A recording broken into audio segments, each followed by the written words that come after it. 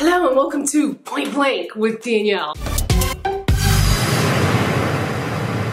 In today's video, we're going to be talking about how to tell if a sunscreen is mineral or chemical. So first up, you may hear some terms used interchangeably, especially for a mineral sunscreen. A mineral sunscreen may also be described as a physical sunscreen. It may be also described as inorganic. And then with the chemical sunscreen, you may also hear that being described as organic. In the grand US of A, there are only a certain amount of UV filters that are approved to be used in sunscreen. So when you're looking at mineral sunscreens, which by the way, I've tried tons of, so make sure you check out my mineral sunscreen for dark skin playlist, as well as a blog post that I will link below that chronicles some of the best ones I've tried so far. That'll be linked in the description box, so make sure you check it out.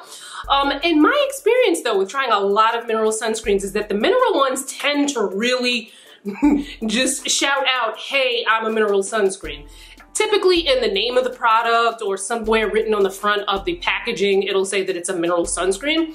But you can't just stop there, because we know how some brands can be a little funny and tricky with their marketing and the way that they word things. So sometimes you might see a sunscreen be described as mineral based. Now that doesn't necessarily mean that it's a 100% mineral sunscreen. It may mean that it has one of the mineral filters in it, but then it can also have a chemical filter in it as well. And in the US, there are only two materials that are approved to be used in a mineral sunscreen, and that's zinc oxide and titanium dioxide. A lot of times you're gonna see zinc oxide as the only material in a mineral sunscreen. So basically you flip your sunscreen over to the back, or you look up the brand's website and it'll list the active ingredients, and the UV filters are going to be typically listed in the active ingredients. So if you see only zinc oxide or you see zinc and titanium dioxide, chances are that is going to be a mineral sunscreen. Now what you also want to do is look at the other ingredients, because sometimes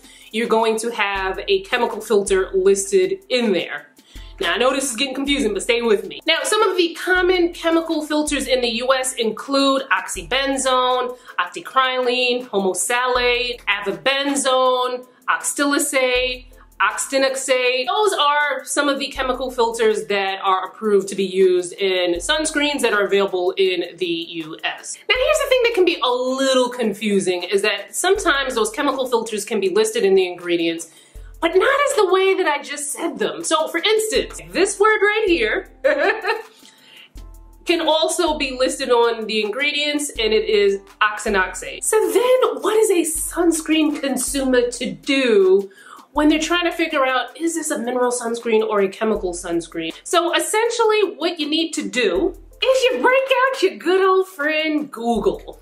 Now be careful, because there are a lot of websites out there that will tell you that everything is fire and brimstone and it's all going to hell. But you know, me personally, I like to use the Paula's Choice website to look up ingredients, because I trust it. There is some bias there because Paula's Choice also sells products as well, but I feel comfortable looking up ingredients on the Paula's Choice website and trusting in the information that I'm gonna get from it. But you know, that might be different for you, and that's on you. But we live in a global community. Lots of us travel around, when it was possible, but when we could, and when we can, a lot of people are gonna travel around the world and maybe pick up some skincare products, specifically sunscreen products from other countries. Or there are a lot of us who go online and try to purchase some of our favorite sunscreens that are available outside of the United States of America. And then how then are you going to tell? Because they've got filters available that we don't have available here in the US. How does one tell then if the sunscreen is mineral or chemical?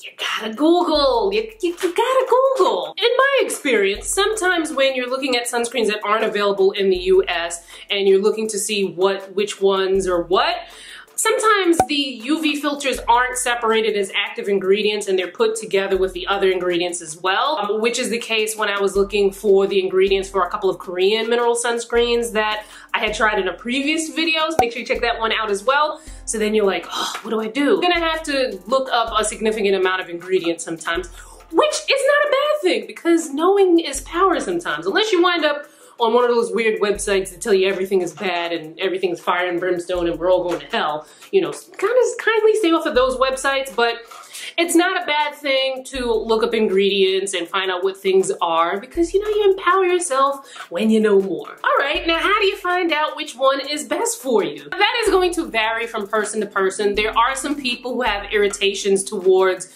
the American chemical filters and they do better with the American mineral filters. Some people may prefer a filter that's not available here in the US. Then recently, we have found out that a specific category of individuals, namely people who are Fitzpatrick skin types 4 through 6, who have persistent pigmentation issues. We're talking melasma, which can be a bit of a song and dance to treat for some people. And those with, I would say, aggressive hyperpigmentation. And by that, I mean, like, I'm not talking about someone who has 2 pimples and then they've left 2 dark spots and they're treating that. I wouldn't consider that aggressive or a persistent pigmentation issue. So that population in a recent study has shown that they might do better with tinted mineral sunscreens that contain iron oxides. Now, I did a video on that, so make sure you check that out for all of the tea. Make sure you follow me on social. I'll have the links in the description box, and subscribe to the channel if you haven't already. Bye.